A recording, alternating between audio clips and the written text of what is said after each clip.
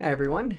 This is actually the start of a series of videos that I'm going to be walking through on Christian disciplines. This is actually a series that we've been working through with our youth group, beloved students at our church, over the next 12 weeks as we walk through all these different disciplines that we highlight on our church website here. And just been getting some feedback and thought it would actually be really helpful to record some of these to give more information onto what each one of these disciplines are and how we live it out in our lives. And so that's what this is going to be. Just a quick introduction to Christian disciplines, because it was actually something when I first became a pastor, I was actually asked the question, how are you in your habits of grace? And I was like, I have no idea what that is. And even when it was like Christian disciplines, the things you do, I'm like, what do you mean? Like, I read my Bible, right? Like, so actually to have it expanded to know there's actually multiple things that we as followers of Christ can participate in. Not that any of these things bring apart salvation. Salvation is absolutely by grace alone, God's work, his sovereign work in our lives. But these are things that as God changes us, that we live out and we can bear fruit and we can see his work in our lives increase. And so just looking at our church website here, these Christian disciplines that are also sometimes referred to as spiritual disciplines or habits of grace. And I love habits of grace. It's because of grace, because of what we've received, these are habits that we should do. So you'll hear me use those terms probably interchangeably throughout this. So these are the 12 habits that we have identified. Actually, Pastor Kevin kind of went through when he was starting the church, and we were going to do these, put together 12 of them so that we could highlight one each month. And so Bible intake, prayer, confession, you can see them all here on the site. And so we'll actually kind of work through each one of these in a little more detail and actually go into some practical application on how we do these things and how we can live them out in our lives. So the first one we start off with is Bible intake, and fittingly so. We need the Word of God in our lives as we grow in faith with Him. So let's jump into this here. I'm gonna kind of have two screens usually when I'm doing some of these, just so I can we can walk through some different parts of this and kind of be a little more interactive. This is pretty much going to be how I teach it at, again, our student youth group as I'm teaching it there, bringing a lot of those same elements into this video for those who couldn't make it and want to watch it, or just for the benefit of our church as a whole. So just to read the description of Bible intake. The discipline of Bible intake is about the practice of hearing from and submitting to the revelation of God. God's word, the Bible, is infallible and inspired word that he breathed out and has been preserved for us to hear from him directly. To hear directly from him. He is not only our good creator, but he is also omniscient, which is all-knowing, omnipotent, which is all-powerful. So we listen to him and read scripture, knowing it is authoritative and life-giving for us as his beloved children. If you're curious more on a little more depth on the Bible itself, we do have our doctrine course video, which I'll link probably in the video here somewhere. You could click on and actually kind of see a little bit longer explanation of how we got the Bible and things like that. But for these, they're not going to be so much on the doctrine side of things. They're going to be more on the application of how do we take the knowledge that we have, how do we take this, and how do we actually work it out in our lives. So as we talk about reading the Bible, in essence, that's what it is. Pick up your Bible and read it. But what's helpful in this is, well, how do we read our Bible? And so that's what I want to walk into in this video here, is helping us work through that. So an acronym, if you like those and if that's helpful for you, is SOAP. And so that's going to stand for our 4 words that we're going to be walking through here: Scripture, Observation, Application, and Prayer. SOAP. If that's helpful for you, great. If not, you don't have to you don't have to memorize it that way. But these are the 4 things that we want to walk through as we read through Scripture. And so the first part, Scripture, is read the passage of Scripture, consider what you are reading, and make notes of any words or phrases that stand out. see if any other Bible verses are also being referenced in the passage. So this is kind of the initial intake of you're reading through it. Consider what you're reading.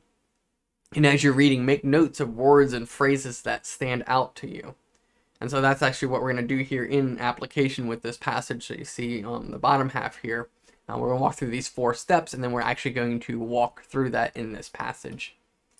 So the second thing you'd want to do after you've read through the passage and you've just kind of made some notes on those things is observation. So maybe it's reading through it again, or just kind of pausing and looking back at it and saying, well, what stood out to you? Like what was something in the passage that, like, that's interesting, I want to dig into that more, or this was something that was really impactful. Consider who wrote or spoke this. So we need to then kind of dig into, like, these things stood out, but who's writing this? Is it who's the author? Who's speaking it in the text? Is it Jesus speaking? Is it one of the apostles? Is it somebody who's writing it? What's that context of it? Who are they writing it to, so that we know the context of who are they speaking to in the passage? And then considering those things, determining what the original purpose of what the author is trying to make. And then the third piece would be the application. So how does this passage then apply to your life? So in light of the original context, the knowing and understanding what it's saying, then we make it personal. We go, okay, what is this speaking to me in my life? My brain is learning as I read scripture, and my heart is needing to be impacted by this changed way of seeing things, and so that it can live out. So what are the commands, the promises, the encouragements that are there that are going to help change us, so that as we live out our life, we are living out our life according to what the scripture is showing us? How does it change our heart and mind, the way that you see Jesus and the gospel? And I think this is a critical thing through all of this, is seeing our heart and our mind. Both together are so important. Our mind to learn and understand, and our heart to change how we live and how we feel. One without the other doesn't work. If you just focus so much on the mind and the knowledge and it goes nowhere, it's not helpful. And if you just kind of live by your heart, whatever feels right, you're never balancing it with the truth. So both together, super important. And then lastly, prayer, just pouring out now in light of what we've seen. We pray, or you could also say in this, praise. So we pray and ask God to forgive us. We repent as we read scripture. It should lead us to that. Prayer is actually going to be the second discipline that we talk through, and so it's fittingly that these two are kind of the two that probably a lot of people really commonly think about, and they do go hand in hand. And then we also just ask that God would continue to give us wisdom in that. And so we process through the scripture, and then we respond to God in all of that as we pray through what he has taught us in his word. So that is the kind of overview of the discipline and a method on reading scripture. And so now I just want to jump into this passage here, John 15, 9 through 17. This was a passage that we actually went through a couple weeks ago at youth group, which is a beautiful passage here, and actually one that we're going to use for our walking through here. So what we're going to do is read through the passage and make note of things that stand out to us. And so if this is helpful, actually taking scripture and marking it in your Bible if you want, or printing it out to where you can really work through it, can be helpful. So John 15, verse 9 through 17. As the Father has loved me, I also have loved you. Remain in my love. And so I'm going to actually see already that we have loved. It's definitely going to be something standing out here, at least in this first verse.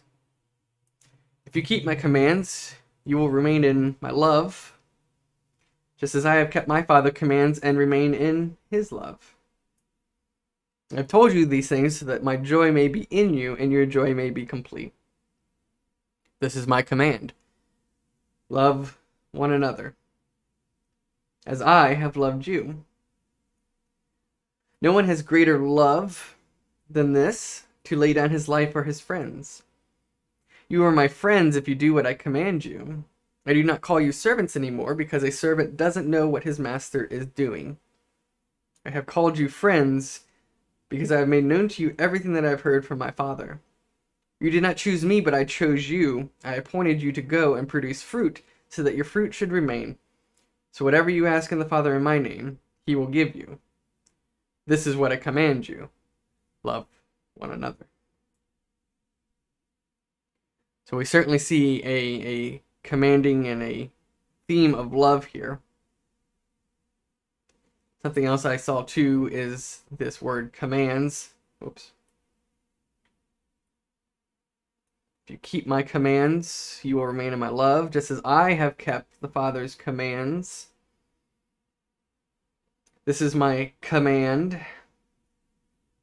Sorry. Keep the keyboard out of the way here. This is my command. No one has greater love to you than this, to lay down his life for my friends. If you are my friends, you are my friends if you do what I command. And then this is what I command you. So something else is standing out here. There's action, and this is where we continue to see the layers that build on this. If you keep my commands as I have kept my Father's commands. So now this word Father is in here a couple times as well. Father, as I have kept commands. So now we see this connection of Jesus saying he's asking us something that he has done, all related back to the Father. If you keep my commands, you will remain in love. And we know, we can look down here, what is the command? This is the whole ending here. This is what I command you, to love one another. So command is to love as he has loved. And who has he loved?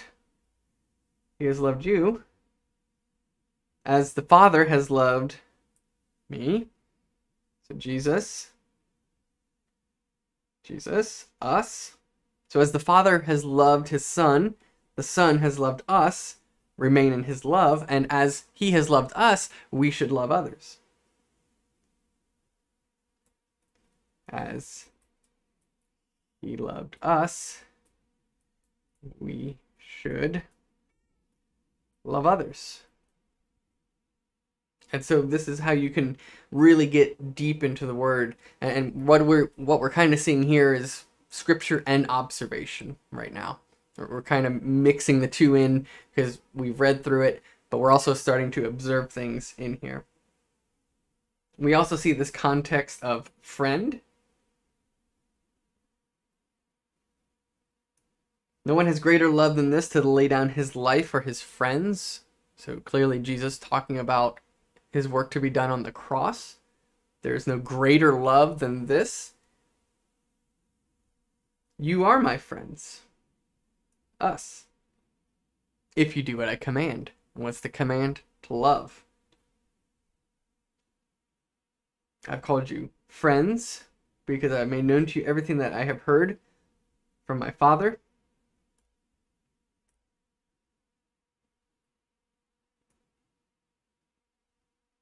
Father. And I love being able to study this way. Maybe it's not practical all the time, but doing this every so often really helps you see how much depth is in a passage. I apologize if I've missed anything here. Friends. You know, he does not call servants, but friends. And so we see this command of that. Now there's one more thing in here that I think is really important. Maybe two. Maybe two. Because we have this verse here that really hasn't been addressed yet. It's verse 11. And then verse 16 is interesting. Because he's talking all this stuff, the command, love as I have loved you.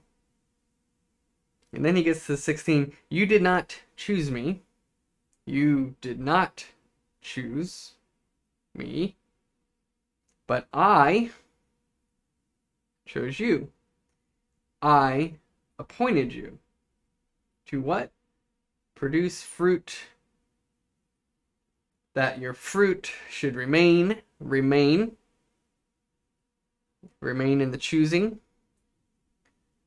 so that whatever you ask the Father in my name, he will give you. So there's also a connotation of prayer here, which we'll get more into next week. But what's important here, I think, to realize is if you read this without the proper context of what Jesus is telling us here, you might see this and go, I need to love others before Jesus will love me. Right? If you keep my command, you will remain in my love. This is my command, love one another as I have loved you. Remain in my love. This is what a command, love one another. And so there almost seems to be this, if you love, then I will love you. But that's not true. The love is sequential from the Father to us. As the Father, again, context of this whole statement here, as the Father has loved me, Christ, I also have loved you. So this love pouring down from the Godhead, God the Father, infinitely loving God the Son, 3 in 1, one God, 3 persons, Father, Son, Spirit. As the Father has loved the Son has loved us. God has loved us. Remain in my love.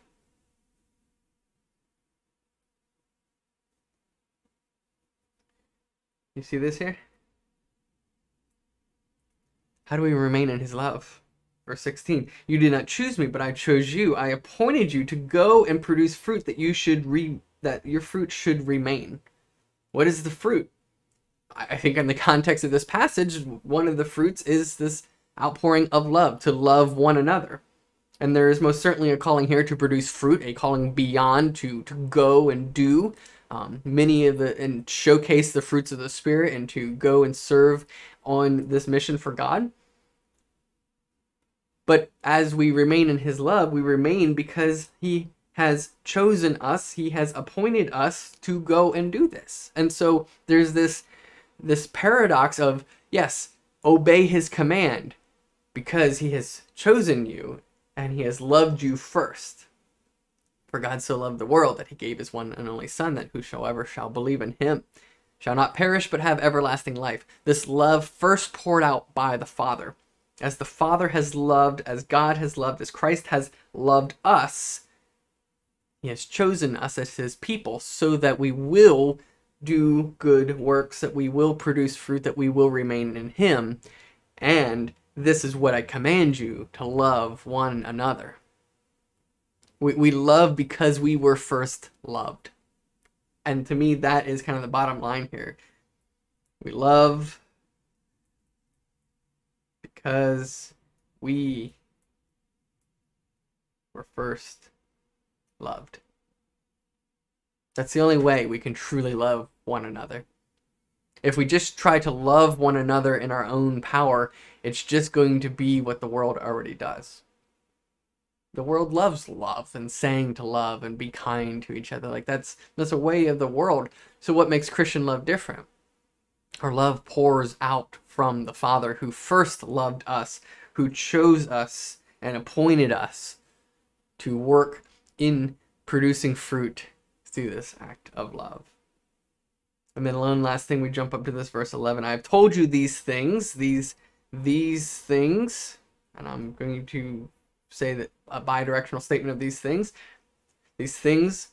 so that your joy may be complete in you, and your joy may be complete.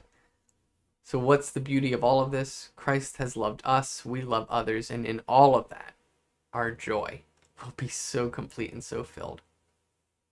And so you can see how you can take some time here and work through a passage to really pull out some depth in it. And so as we look, we read through Scripture, we make the observations, and then what's the application? In light of God's love for me that I did not deserve, how much can I love everyone around me? To be filled with God, his Spirit, to know that he has loved me, and in light of that, I'm going to love those around me. And in doing that, my joy will be complete. So as I live my day today, live it in light of what God has done, his love for me, the love that then I will give to others, and in that find joy.